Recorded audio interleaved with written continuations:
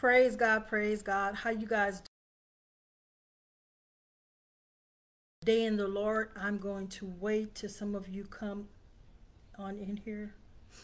Good morning, everyone. Nice to see you guys.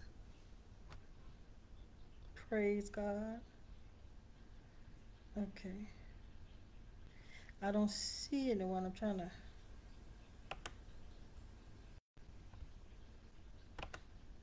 Okay. All right. Well, I'm just going to keep going because they could be just messing with the system or whatever the case may be. So first of all, God bless you. God keep you. I wish I could see who's on here. They doing something, y'all, because I can't see anything. But hold on. I really don't see anything. All right, I'm gonna keep on going because I already know what time it is, right? And so do y'all. All right, so praise God. I know y'all could tell by my voice. I've been through a lot, y'all. I ain't gonna lie. But God, I'm gonna say it again. But God, I'm gonna say it again. But God, I think I'll go for number 3. But God. That's why I don't care what nobody say. That's why I don't care how I look. Come on, somebody. I'm testifying before I even start. He's good even when it's bad. I'm going to say it again. God is good even when it seems bad. Don't y'all know it to be true? Because I do. Hallelujah. So today is the 15th day. No, today, hold on. That's what I'm trying to do. Days of the fast. Okay.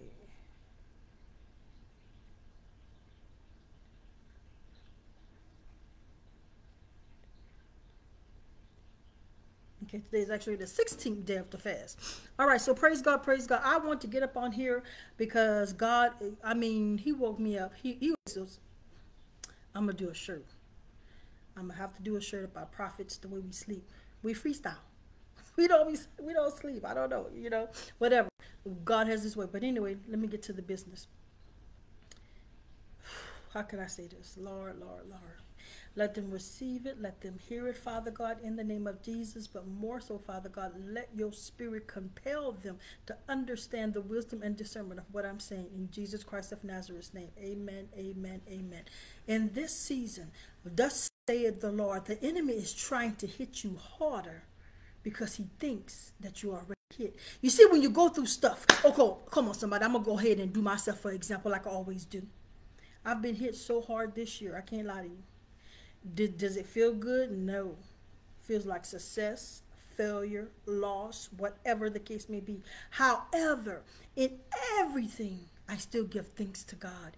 In everything, I understand that he's in control. In everything, I know that Romans 8:28 is real because it says, everything, the good and the bad, works together for those that love the Lord and are called according unto his purpose. Point blank in the story. So that means whatever the devil throws at you, whatever he does, that God is right there. He gave permission.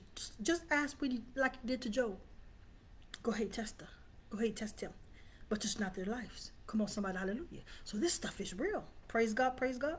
And the reason why I said this is because ever since we started the fast, I don't know if y'all realize what's been happening. If you've really been following me and listening closely, you'll understand what I'm saying. It's very much true.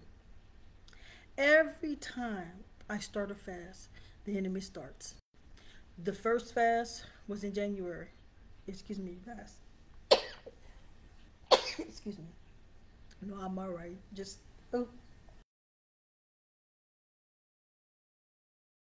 what happened is in January, I prophesied to my class first. I didn't do it to y'all first. I did it to the class. And I said, I'm going to have 4 deaths this year. God told me it's going to be a year like 1996. That's when I lost my mom, my grandmother, my first cousin, and my fiance. So this year I lost 4 people, actually 5. But not close. The way the prophecy was, it was going to be family. So I did lose 4 family members, my dad, my aunt, and his 2 brothers. So truth be told, I'm using myself as an example. The enemy will wait till you're hit. As a matter of fact, he's the one calling the hits. He's going to God on you and saying, you know what? The only reason they trust you, the only reason they mess with you is because you bless them. You got a hedge protection around them. But if you take it away, they'll curse you. If you take it away, they'll leave you. If you take it away, they'll fall. You don't hear what I just said. And truth be told, all may occur. But remember, God says this. He said, I'm married to the backslider. That means God is married to you. That means, notice what he said. Let's dissect the scripture. I'm married to the backslider. Do you know what that means?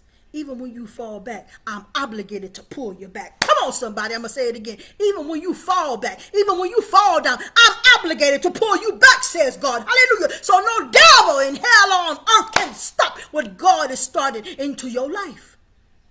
They might delay it. They might deny you. But they can't deprive you, said God. Hold on, come on, somebody. Who am I encouraging this morning through myself? Hallelujah. But most of all, the Spirit of God. I'm doing a self-testimony. But I want you to be encouraged by the Spirit of God, because that's what's doing it. God will send somebody, even if you don't like them. Come on, somebody, to encourage your spirit, to encourage your soul, to encourage you while you're going through. Because trust me, if you are a true Christian, you're going through right now because it's sifting time. What does sifting time means, Prophetess DEANNA? God is exposing everybody, good, bad, ugly, nuns, priests, sinners. It doesn't even matter. Anybody could get it. You hear me? Anybody. Because the word says so. Nothing should be hid, especially in this last. So you don't have to come against people. You ain't got to get on here and some of y'all be doing the most. I knew I was going to say it, because when the anointing gets on me and I'm fasting, I don't know what's going to come out of my mouth. All I know is that he has control. So anywho, and it's not to talk about anybody, but it's to just let you know. When I say the kitchen sink has been thrown at me, I've had students to tell other student things. I've had this happen. I've had that happen. I had this happen. Hold on. I don't need no pity party, because I started praising party. Come on, somebody. Hallelujah. Because the Bible says that when they say all vile things are among you, know that you walking that thing out. What I've learned in my 53 years, and I love to say my age on purpose because I can't believe I made it. Come on, somebody, and you should say it too, because guess what?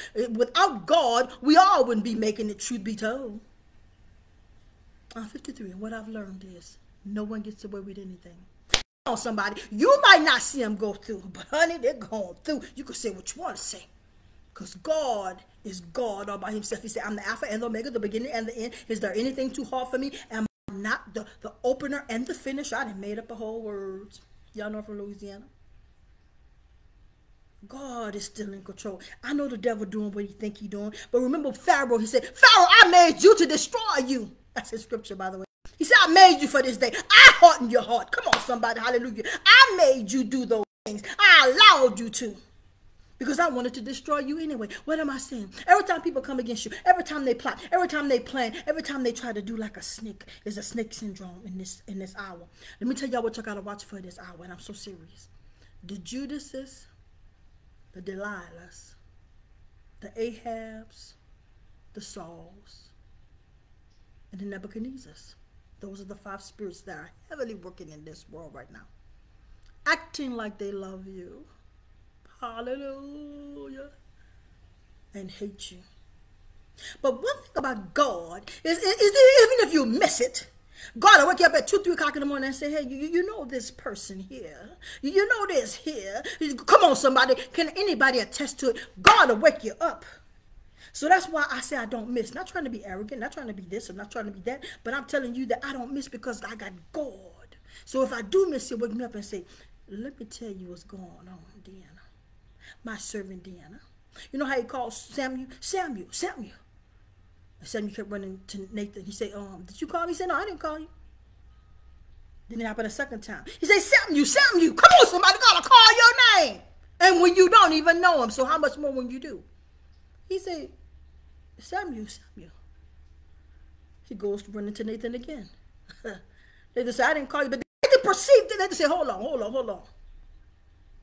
Next time you hear it, say, yes, Lord, it's me, Samuel, your servant. Come on, somebody. Next time you hear God call your voice, say, yes, me, it's DEANNA, your servant, or whatever your name is. God will never leave or forsake you. But I'm here to tell you, this is how the enemy is rolling in this hour. They sending people, or they sending things to hit you. And they lying on you big time. I'm not saying you're going to do some of that stuff, because you know we did, truth be told. But God again. But God said, I'll clean you up. I'll restore your character, even though they tried to assassinate it. Even the ones that act like they're helping you and hurting you at the same time. You better take them knives out my back. How you gonna help me and then hurt me at the same time? Hello. Come on, somebody. But God will show you that too, Judas. Kiss me, Judas, because you know when he kiss you, or when she kiss you, it's over with. Their part is done. Now go hang yourself. Come on, somebody. I feel the power of God up in here this morning. Hallelujah. The enemy been trying to take me out. I was threatened, a couple of weeks ago, to be killed. Oh, I'm saying it this morning. And then I had an accident. I'm going through, but I'm okay. Praise the Lord. Because I'm a soldier. Come on, somebody. Hallelujah. I got on here to encourage you. I don't need no pity, no party, no empathy, no sympathy. Because I got Jesus Christ of Nazareth. Don't get it twisted.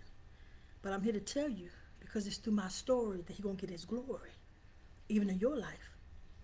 So I got up. It was last night I was talking, actually, because I couldn't go to sleep. So I didn't go to sleep till about 2, 3. Woke up at 5, 6. Yeah, that's been my life. But anywho, I said, God, I don't understand.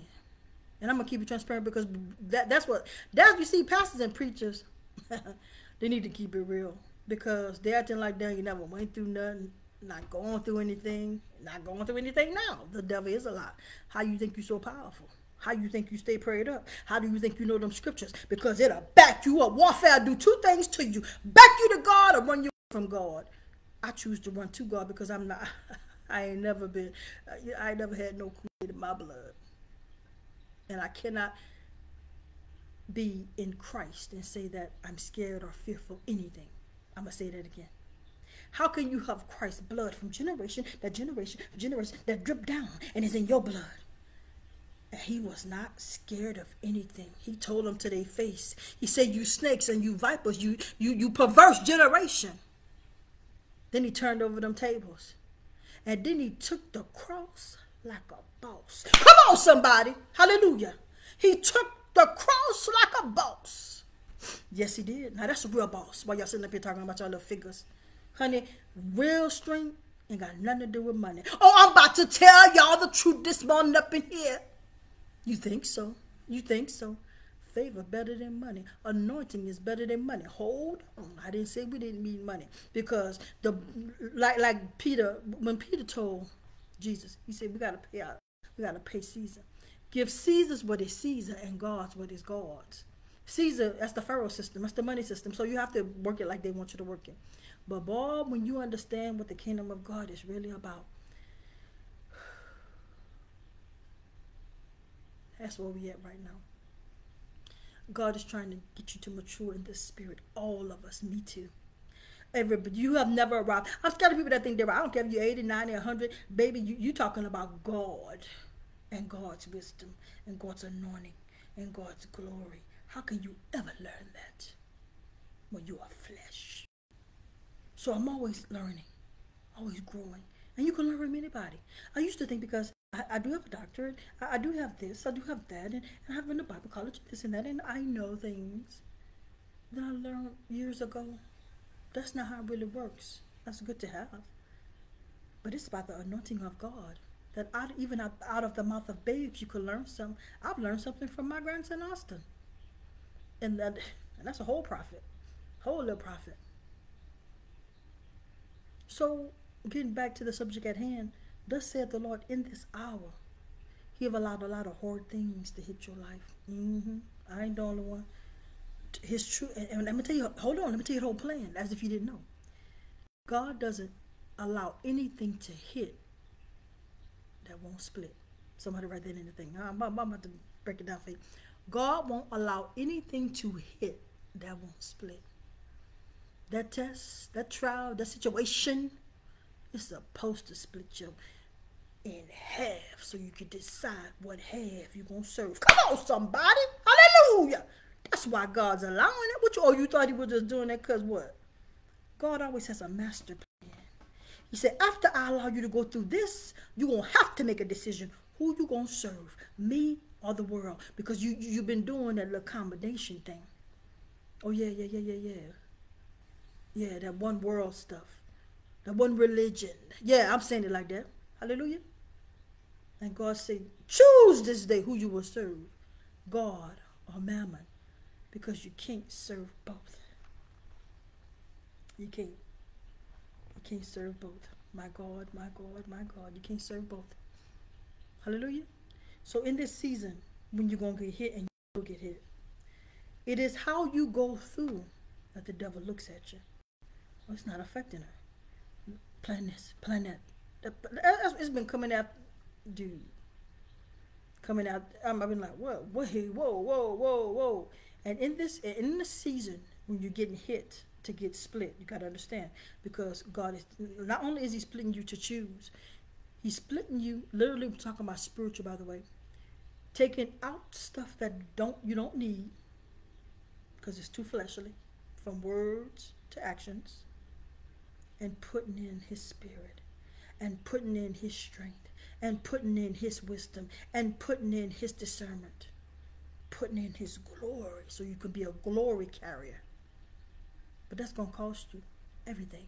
And that's why we're not seeing people truly healed and delivered, because we don't want to sacrifice nothing. In order to carry the glory, you must sacrifice. What is the sacrifice? Your life. You can't go where you want to go. You can't do what you want to do. You can't do who you want to do. Yeah, you heard me. Because some of y'all are just out here scandalous. I'm going to keep it real. Y'all so lustful. And I'm not trying to bash you or hurt you. It's just time for truth. Put it this way. It's time to come clean with yourself and with God. Because what I've learned too in all this time of serving God, people see, they just don't say nothing. Some say, some don't. Because if I'm around you, I'm going to tell you, I'm going to say, look, God's big. Because God's going to impress it on my spirit. I don't ever just want to hurt a person's spirit. But when God impressed something, because he's impressing it upon you so you can get that thing. That's why God allows things. God is not just trying to take something from you. He's trying to get something to you and through you. Come on, somebody. Right there in the... Oh, I got to quit doing that, y'all. Why I do that? I'm hurting. Okay, what am I... Oh, Lord. But I can't help it because you know the Holy Spirit be having you. But, what am I saying? Praise the Lord. Bring it back to me. God is trying to put his spirit in you. God is trying to anoint you. So because you have assignments. Let me tell you what was so powerful. I brought my grandson to school this morning. And I always talk to God, always, y'all. I see him like 24/7. And he talks back. Thank you, Jesus. I don't know why he loved me, but he do. Thank you, Jesus, for loving me. And so this was kind of, I knew it, but for him to say it, it just made it more real. He said, DEANNA, Austin is not just your grandson. It's your assignment. Come on, somebody. Here, there I go again. And every time I do it, I feel something. But he said, Austin is not just your grandson. Austin is your assignment. Put everything in perspective. I said, oh my God. He said, yeah, that's why you're teaching him what you're teaching. I'm teaching him the real Bible. I have a kid's Bible, but I said, no, I'm going to give him that real stuff, because when God called me home, I want to make sure, before God called me home, I want to make sure that this young prophet know who he is in God. So anywho, I know God most of all, right? And he already know. I told y'all what he said. I'm going to reiterate it for the ones that didn't. We was looking at TV and something... be having some strange things. No, ain't no strange things. These people be messing with me. They really do. I wish I was exaggerating, but I'm not. They really do, y'all. Even from the TV, like the TV just started doing stuff, and I'm not even by the remote control. I'm like, oh, here we go. So I ain't gonna lie. He mocks me a lot, and he hears what I say. I don't say it on purpose, but y'all know my mouth. Y'all know me. I hope you do. And so anyway, my spirit at least. And so anyway, he was saying, why they do that, Grandma? I said, I don't know a lot of y'all know I call them cockroaches, right? He said, well, why them cockroaches do that, Grandma? I said, I don't know. He said, I know. And I just looked at him. He said, they don't like Jesus Christ of Nazareth. Come on, somebody. 5 years old now. He's 5 years old. He made November 30th.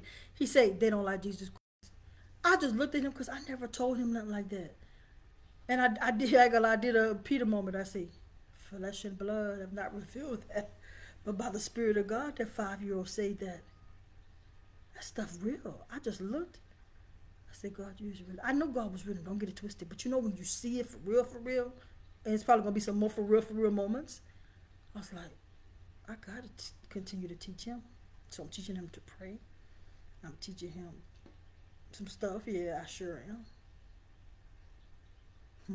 Think I'm not? So get back at the subject at hand.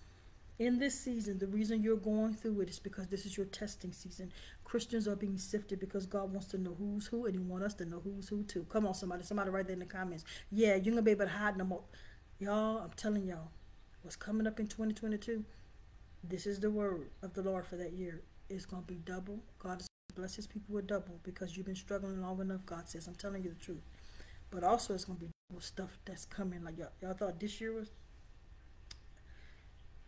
Don't understand in the spirit, so it is in the natural, so is it in the spirit.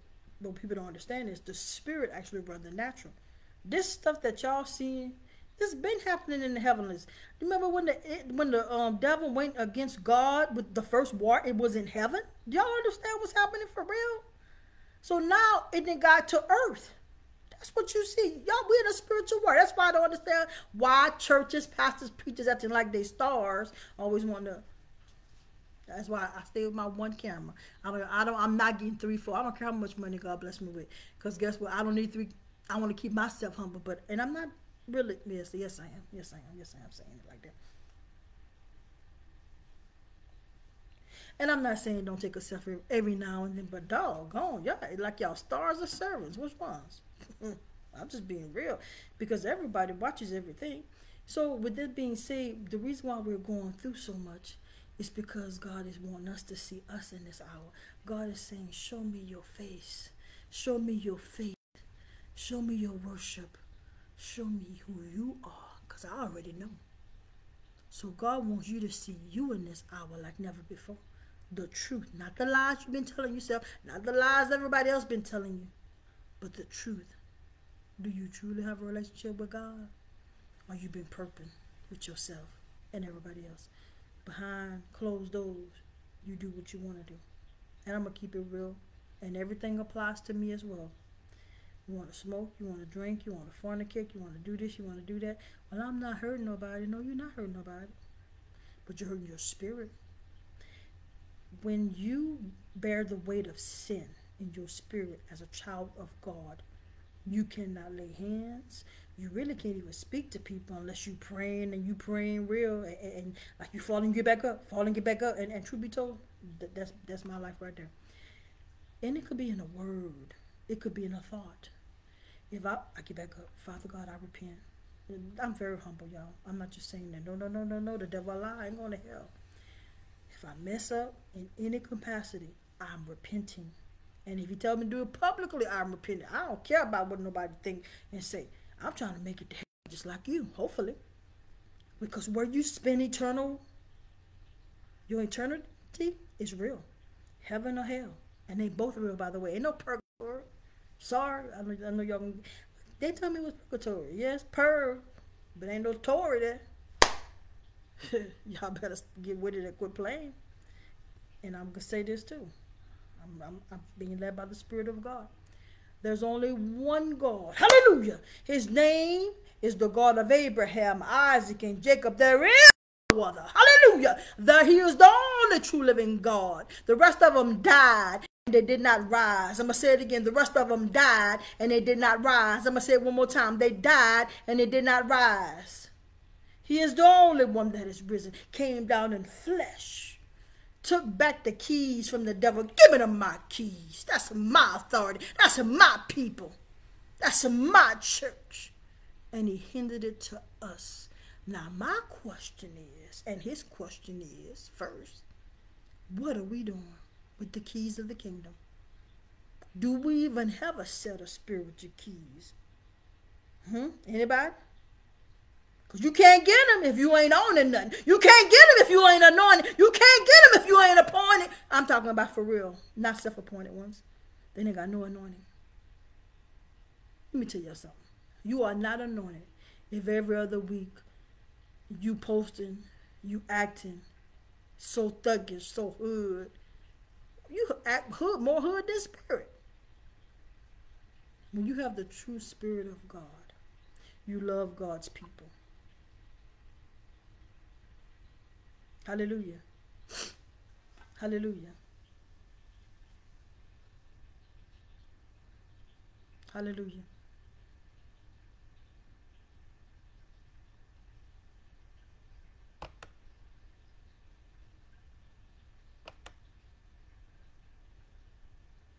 Hallelujah.